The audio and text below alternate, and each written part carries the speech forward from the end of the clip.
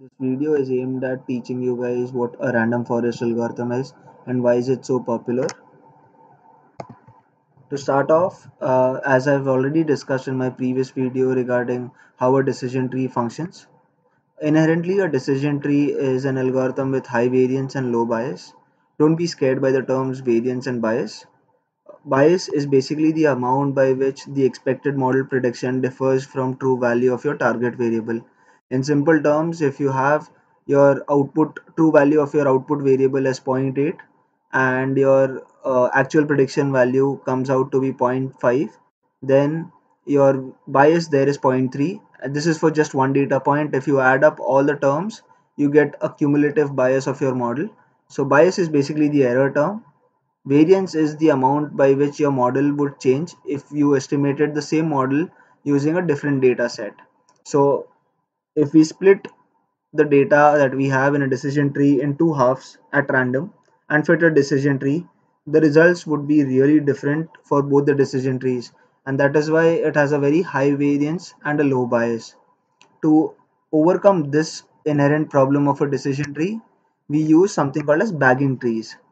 Now, what a bagging tree is basically reducing the variance of your model.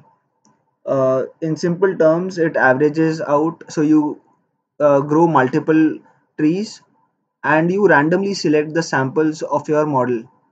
So if I have 1000 training data points and if I grow five trees, for example, then I choose 200 samples at random for fitting the same bag tree. Here the catch is I'm using all the M features that are there for making a prediction. Now if I have 10 features to make a prediction, I'm using all 10 features to make a prediction, but my randomization is happening at the sample level and not at the feature level. So I hopefully it does give a better result, but it still has some problem. So why do bagging trees fail? Now, say for example, if you're predicting an accident prone area in a country which is your target variable, so a feature like metros, where the city is located, is a very strong predictor. Now, if you have a very strong predictor in your model which kind of has a bigger say in your model prediction, that is the time your bagging tree would fail miserably, because all the decision trees you grow, even though they are from different samples that you've considered, would be really giving out the same output. They will be heavily correlated. So although the variance is kind of reduced, but then what the problem would still be is you will have highly correlated trees. In order to avoid this, there's something called as random forest. So how does a random forest work? Again, you're bootstrapping the samples. Bootstrapping is again randomly picking up samples with replacement. Now the catch here is, at every decision tree that you grow, you basically choose root of m features. So if I start off with 13 features, and for one decision tree I'll choose root of 13, which is approximately 3 point something, or if you round it out, you will have four features. So the decision trees that you grow in a random forest are highly decorrelated, because not every time will you pick the predictors with the maximum prediction. So you will have an unbiased estimate out of your random forest model that comes out. So that is why in a bag tree you have correlated trees, whereas in your random forest you have decorrelated trees, plus you have lowered the variance of your model as well.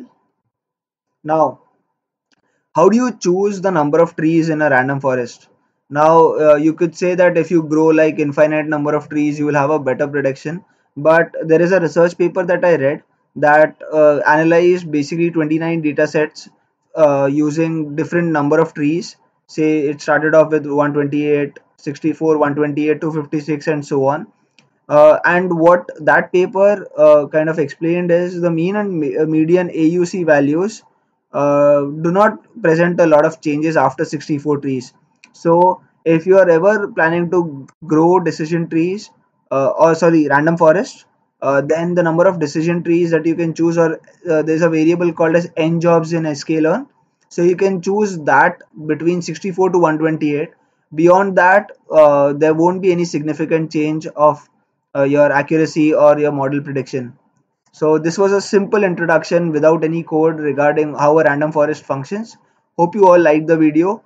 Do like and subscribe the channel, and I'll continue to post videos as we move along. Thank you so much.